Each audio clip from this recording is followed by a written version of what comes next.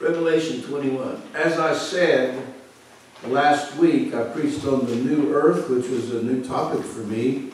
And I was going to finish it this week. And so this is the new earth part 2. We're going to do a little bit of review. But I want to read the text. Revelation 21. The revelation of Jesus Christ to the Apostle John. Verse 1.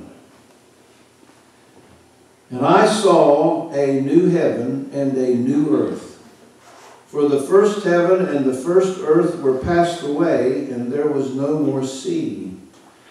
And I, John, saw the holy city, New Jerusalem, coming down from God out of heaven, prepared as a bride adorned for her husband. And I heard a great voice out of heaven saying, Behold, the tabernacle of God is with men. And he will dwell with them, and they shall be his people. We'll stop right there. Listen. And he will dwell with them, and they shall be his people. And then the third time, and God himself shall be with them, and be their God. Woo! Hallelujah. Pray with me, please. Lord, we thank you for this time you've given us, your multiplied blessings upon our life. Lord, we pray that your word, well, we know your word does accomplish its purpose. But Lord, we pray that someone might hear this word, either here or out on the internet. Lord, that their heart might be touched and that they might be encouraged if they're a Christian. And their feeble knees might be lifted up. And their heart might be encouraged. And Lord, those that don't know you as Lord, that you deal with them by your Spirit. Speak to their hearts, Lord. And Lord, anoint us in pulpit and in pew through this word in Jesus' name. Amen. Amen. I've used almost every free minute this week in studying and trying to learn more about the topic of the new earth. And in the course of that, I also have studied the different views of millennialism. You know, the millennial reign. There's the premillennial view, which is divided into two camps. The historical premillennialism and the dispensational premillennialism. And those are further divided into those that hold the pre-tribulation and those that hold the mid-tribulation position. Then there's the amillennial position and the post-millennial position. I pretty much rejected the amillennial and the post-millennial views, but I'm still trying to determine which premillennial view I think is biblically most correct. I'm not going to preach about the millennial. I just do it in there free. It didn't cost you nothing. I must also say that whatever view Christians hold regarding the millennium or the end times in general is not something that touches our salvation. This is something that Christians talk about and Christians can study and discuss. I mean, there's great men of God that I really love and follow that hold the amillennial and those that hold the postmillennial and the premillennial and either camp, whichever camp they're in. But none of us gets it 100% right in this life. I believe Jesus on the other side is going to sit us down and tell us where we got it right and where we got it wrong. But it doesn't touch our salvation. God is not going to keep his born-again children out of the present heaven because they had an incorrect view or understanding of the end times in the millennial reign. And I'll repeat again what Pastor John Riesinger, I used to follow him, he's went on to be with the Lord, but his congregation asked him why he didn't preach much about the end times and what his millennial views were. And he said, I'm a panmillennialist. And when asked what that meant, he said, I believe as long as we're in Jesus, everything's going to pan out all right. Amen. Whichever happens, as long as we're in Jesus, it's all going to be okay. Amen. So in way of review, we learned that the new earth is a fact that will happen. It's mentioned not just in our text in Revelation, but it's also mentioned in Isaiah 65:17, Isaiah 66:22, and 2 Peter 3:13. And we saw that the new earth, that the new earth is the final eternal state, not just for God's children, but for all of creation. As Paul details in Romans the 8th chapter, he said the whole creation is groaning under bondage and awaiting its deliverance from the bondage of corruption. Romans 8, verses 21 through 23. And we also learned about the present heaven, which is also referred to in the Bible as paradise. It's where Christians go when they die. And as the Apostle Paul said, to be absent from the body is to be present with the Lord. 2 Corinthians 5, verses 6 and 8. We saw that the present heaven is a temporary dwelling place where Christians will wait for the final end of all things, then come back to the earth with the Lord, where they will reign with Him, when every knee shall bow and every tongue shall confess that Jesus Christ is Lord, to the glory of God the Father. Philippians. We also learned that the present heaven is a wonderful, glorious, blessed, indescribably beautiful place. A place of perfect peace and love. A place of no sorrow, no tears, no pain. Paul described this present heaven in his vision. He said, "Eye has not seen nor ear heard, neither has it entered into the heart of man the things that God has prepared for those that love Him." 1 Corinthians 2, verse 9. But the present heaven is not the final destination for God's people.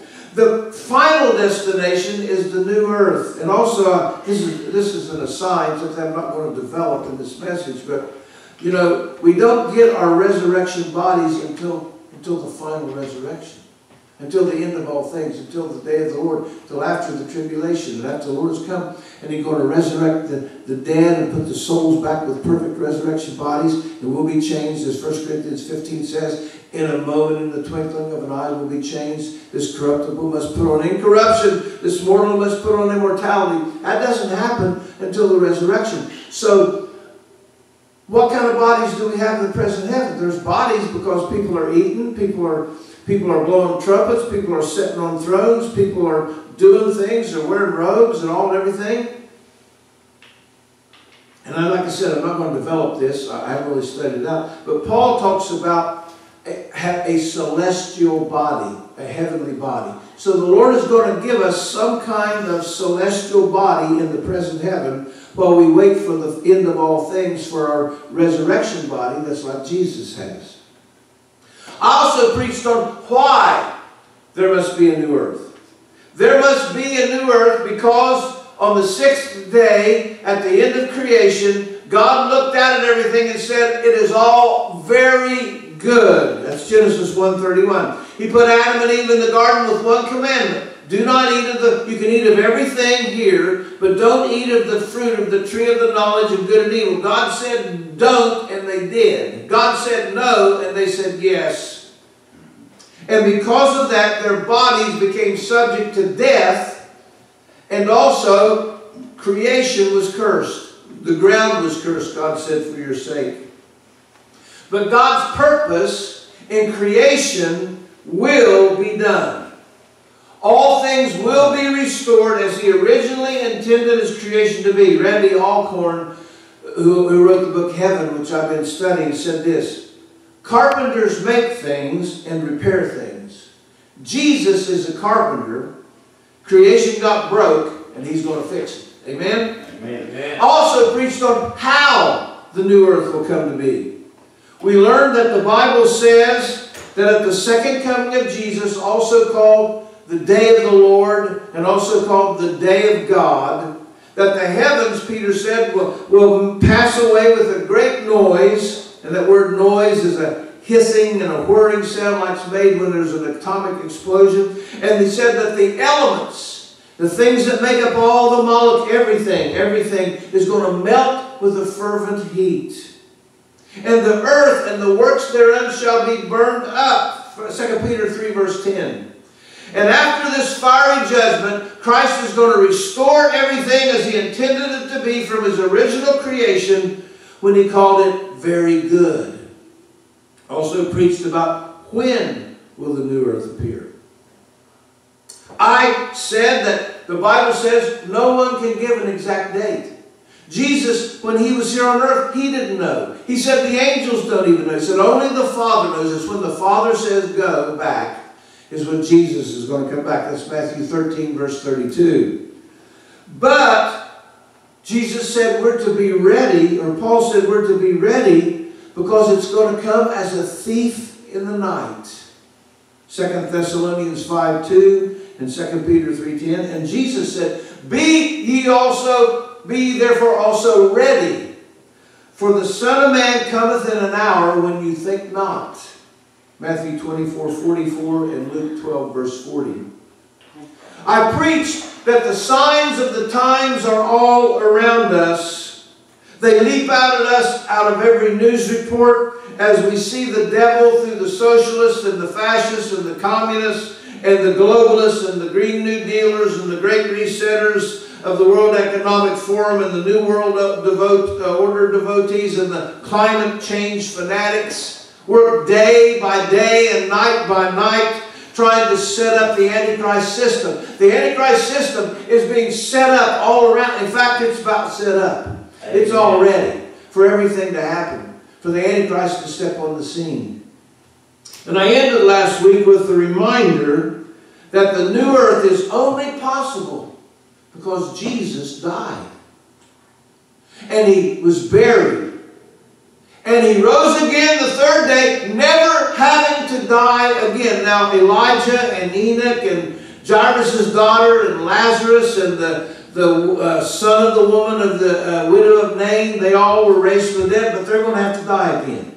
Jesus is the only person in all creation who died and rose again and is never going to have to die again. Amen? Woo! Hallelujah to the living God. He said, I am he who liveth and was dead, and behold, and alive forevermore. Amen. Amen. And have the keys of hell and of death, he told John the Apostle in the book of Revelation. And he allowed those who are his to escape death also. He's coming back to change the bodies of the righteous living, 1 Corinthians 15, to give us a body like his resurrection body, no longer subject to illness or disease or death. And he will judge the inhabitants of the earth, both living and dead. And he will judge the ungodly nations that have rejected him as Lord. And that his children will live with him forever, enjoying all the blessings of the new earth. That's just review from last week. Again, I won't go charge you a quarter for that when you go out. Okay? I'm joking, of course. Our first point is, what will it be like for God's children who live on the new earth? I mean, there's a lot, but I got to think, the greatest and the most important thing for us as we live on the new earth is that we are going to get to see God face to face. Amen? Amen? Think about that. The oldest book in the Bible is Job. They say Job was written even before Moses wrote the first 5 books. And in it, Job says this, by the Spirit of God. He says, For I know that my Redeemer lives, and that he shall stand on the earth on the latter day. And though after my skin worms destroy this body, yet, he says, in my flesh I shall see God, whom I shall see for myself. For my eyes shall behold him, and not another. Though my reins be consumed within me. By the way, reins, that's an old English word for kidneys. You look it up in the Hebrew, and it's kidneys. Kidney is a vital organ. He said, in other words, though my vital organs rot. By the way, that's what happens. Your own skin worms devour your body. Who is our Redeemer? Who's Job talked about as a Redeemer? He said, I know my Redeemer. Our Redeemer is Christ. It was Christ. It is Christ, and it will be Christ. Amen. He says of himself, if you've seen me, Philip, you've seen the Father. So why do you say, show me the Father? John 14:9. Hebrews 1:3 says He is the express image of God. And Job says, by the Spirit of God, that Christ, who he calls my Redeemer, will stand. That means a body standing on some surface. And guess where he's going to stand? He's going to split the Mount of Olives in half, and he's going to stand, Job said, on the earth in the latter days, at the end of time as we know it. And Job will have a body, even though skin worms have devoured his flesh, his vital organs have rotted. And he's going to have physical eyes with which he can see his Redeemer. Hallelujah. And guess what? That's for me. That's for every Christian, every person who knows God. This is the promise. This is the most wonderful blessing and promise and the most wonderful feature of the new earth. Even though all this has happened, when Jesus returns to this earth at the end of time, God is going to give us new resurrection bodies like His, and we shall see Him with our physical eyes. Think about that. Woo! Hallelujah! Just to feel His touch is so wonderful. But to actually see Jesus? What will it be like on the new earth? Listen to this, as I read. Behold, the tabernacle of God is with men. And as I said, He will dwell, He's going to live with us. He's going to come down and live with His people. And we will be His people, and He will be our God. He's going to wipe away all the tears from our eyes. There's going to be no more death, nor sorrow, nor crying. Neither any more pain. Hallelujah. Isn't that great, Margie? Neither, not a twitch of pain. Think about that. Not a twinge or twitch of pain. Hallelujah. Amen. For the former things are passed away. Revelation 21 verse 4. And He that sat upon the throne said, Write, told John, write. For these words are true and faithful. He said to me, It is done. I am Alpha and Omega, the beginning and the end, and I will give unto him that thirsts the fountain of the water of life freely. Amen. And he that overcomes shall inherit all things. I will be his God, and he will be my son. Revelation 21, verses 6 and 7. That is what the new earth, God's children, it will be like for God's children living on the new earth. There's other questions that come to mind, such as, will we eat on the new earth? Will we need to sleep? Will we have the beloved animals that we had on the earth? Etc.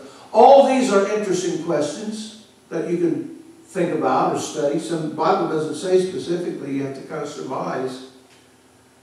They can pursue and study. But they all pale in comparison to the most important fact that God will be with us forever, that we will be with Jesus forever. Amen. We will be able to see Him, and we will be able to experience indescribable bliss, what I sung about it. Joy unspeakable and full of glory, Peter said.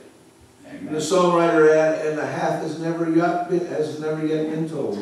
Secondly, other features of the new earth. This is interesting. I found this scripture. And I will make for them a covenant on that day with the beasts of the field and with the birds of heaven. So there's going to be creatures. And the creeping things on the ground. Hosea 2 verse 18. Isn't that interesting? Hosea. The Bible says that on the new earth, animals will revert to becoming vegetarians. Did you know that? Isaiah 11:17 says, the cow and the bear shall graze. Their young ones shall lay down together, and the lion shall eat straw like an ox. The bear will not have a desire to leap on the cow and kill it and devour it on the new earth. The mighty lion, the king of the jungle, is going to eat straw like an ox, it says. Isaiah 65:22 says, the wolf and the lamb shall feed together. Imagine that. Remember that cartoon where in the morning the wolf, the sheepdog would punch a time clock and come in, and the coyote would be leaving and say, hey, their names were written and they'd switch. That was funny. You know, and how the sheepdog was always frustrated and not figuring out the coyote. The wolf and the lamb are going to lay down together. Amen. The lion shall eat straw like an ox. The dust shall be the serpent's food. They shall not hurt or destroy at all my holy mountain, says the Lord. Isaiah 65:22. Snakes will no longer be a danger. There will be no need for snake venom to counteract the deadly bite. The Bible says the nursing child shall play by the cobra's hole, and the weaned child shall put his hand in the viper's den. Isaiah 11 verse 18. Now this may be referring to the millennial period and to the new earth. I'm not sure about that, but snakes aren't going to be a danger. We'll be able to play around them. Much as I hate snakes, I'll never forget when I was fishing out in Brush Creek real early in the spring, and I stepped down and felt something under my foot, and it was a copperhead. But it was so cold that he was sluggish, and I jerked my foot back, and he went off. You know? So we don't have to worry about that. In the eternal day of God, 2 Peter 3:12, God shall be all in all. 1 Corinthians 15:28. He will eternally dwell with mankind in an intimate relationship of undisturbed bliss. He's not going to require any human rulers or any administrative authorities, because the tabernacle of God will be with men. Paul wrote Romans 8:21 about this. He said, he was writing about the new creation, and I saw a sermon by John Piper quoting or commenting on Romans 8:21. He says this: just as creation followed fallen man into corruption, the creation will follow redeemed man into glory. Amen. It's interesting. Thirdly, this is a question people I had. Will the current earth be destroyed? Well, the first place the Lord took me to was Genesis. Genesis 6:7, God said to Noah, I will destroy man whom I have created from the face of the earth, both man and beast, creeping things and birds of the air, for I am sorry that I made them. Genesis 7:11 says, the fountains of the great deep were broken up, and the windows of heaven were opened. Then Genesis records these words: and all flesh died that moved on the earth, birds and cattle and beasts and every creeping thing that creeps on the earth, and every man. All in whose nostrils was the breath of the spirit of life, all that was on the dry land died. So he destroyed all living things which were on the face of the ground, both man and cattle, creeping things and birds of the air. Genesis 7, verses 22 and 23. The great flood, in the great flood, the earth was covered by a global ocean. 2 Peter 3:6 says, the world that then was, being overflowed with water, perished. The physical features of the earth were changed by the mighty hydraulic force of the water. New basins and new channels were created for lakes and rivers and seas. The land shifted, and new formations such as mountains and continents were formed. Yet we're told God, quote, destroyed the earth. So although the flood in Noah's time certainly destroyed the world, what the Bible means by destruction did not mean earth's obliteration, like it didn't exist anymore. He remade the earth, but he did not obliterate it.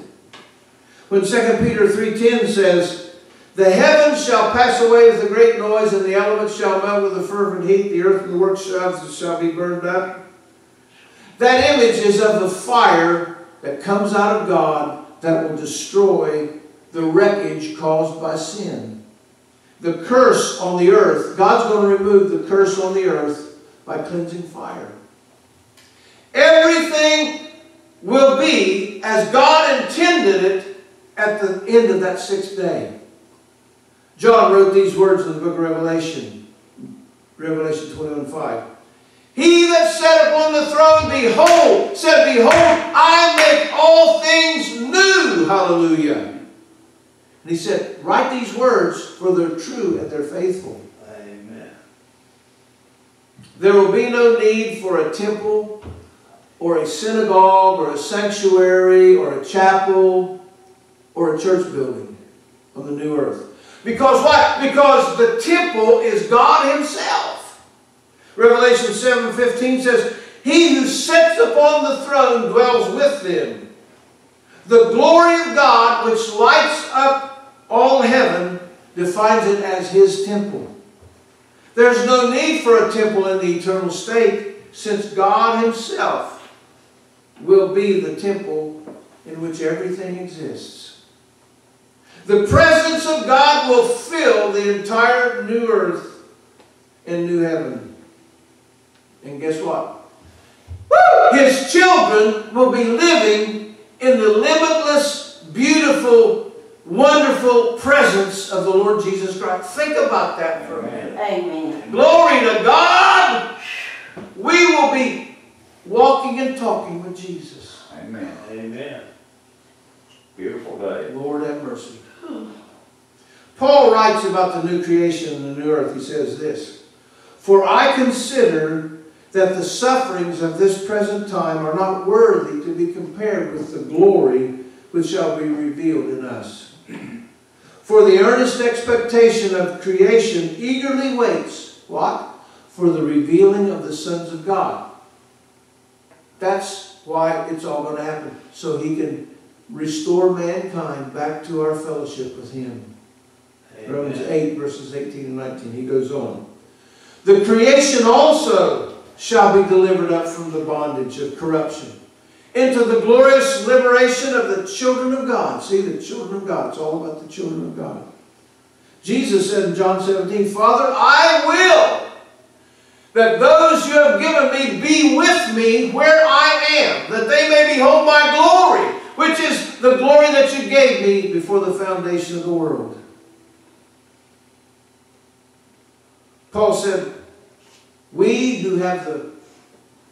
also who have the first fruits of the Spirit, even we also groan within ourselves, eagerly waiting for the adoption, which is the redemption of our body. Verses 21 through 23. But I have to end with a warning. I don't know if you're here, if you're watching on Twitter, Getter, Facebook, YouTube, wherever. But no one who does not know Christ in the full pardon of their sins will go into the new earth. Scripture is clear that there are only two places for souls to go into eternity.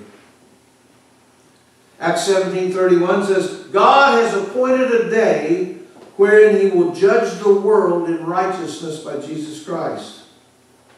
On that day, Jude 6 says that the apostate angels are going to be judged. Likewise, all persons who have ever lived upon the earth shall appear before the tribunal of Christ to give an account for their thoughts, their words, their deeds, and to receive according to what they've done in their body, whether good or evil. That's 2 Corinthians 5, verse 10. But Christians will not be judged for sin. We were judged for sin on the cross. Amen. He took it out of the way. We will not be judged for our sins, but we will be judged for our obedience or our disobedience to Christ, for how we have used or did not use our gifts, and for the works that we did or did not do. Don't you think if you got a gift, you ought to be using it? Should we seek our gift? Sometimes our gift is thrust upon us. Sometimes we have to pray about it. You know, I've told the story before about D.L. Moody, the famous 19th century evangelist out of Chicago, and a famous great church. And a man came to visit the church, and Moody said, he said, I'd like to meet some of your leading members. And Moody took him back to the church and introduced him to a little gray-headed lady. And introduced her, and he came back and said, what does she do that's so important? He said, She smiles them in and she smiles them out. That was her gift. You know, I don't know what your gift is, but we've all got a gift, and we're going to be judged as to whether or not we use the gift that God gave us. It might be letter writing. It might be making a phone call. It might be intercessory prayer. It might be passing out tracts. I don't know what it is. Only God knows. Amen. But we have to, I don't know, maybe like Dorcas in the Bible, she sewed things for people. She made garments for people. That was her gift. She got raised from the dead, by the way, by Peter. And on this day, Jesus will manifest his mercy in the eternal salvation of the elect. That's Matthew 24:31, Mark 13:27, and Luke 18:7. And his justice will be manifested in his damnation of the reprobate who are wicked and disobedient. That's in Mark 16:16 and 2 Thessalonians 2:12. Then all the righteous will go into everlasting life to receive the joy which shall come from being in the presence of the Lord. That's in Matthew 25, verse 34. But the wicked who do not know God, who did not obey the gospel of Jesus Christ, shall be cast into eternal torments and be punished with everlasting destruction from the presence of the Lord and from the glory of his power. Luke 16, verses 19 through 31. Story of Lazarus and the rich man, and Revelation 20, verse 15. So my prayer is, I beseech you by the mercies of God to run to Christ, to throw yourself on the mercy of Christ. Shake off carnality, shake off all the things of this world that are going to pass away. Turn your heart and mind to Jesus Christ, and be watchful, because you do not know the day that he is coming. It could be today. You need to be prepared to say with a redeemed heart, even so, come quickly, Lord Jesus. Revelation 22, verse 10.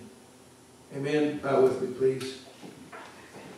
Lord, we thank you for this word. We thank you, Lord, for all the things you've got in store for us. Oh, Lord, our mind cannot conceive, Paul said, but you've revealed them to us by your Spirit in your word, Lord.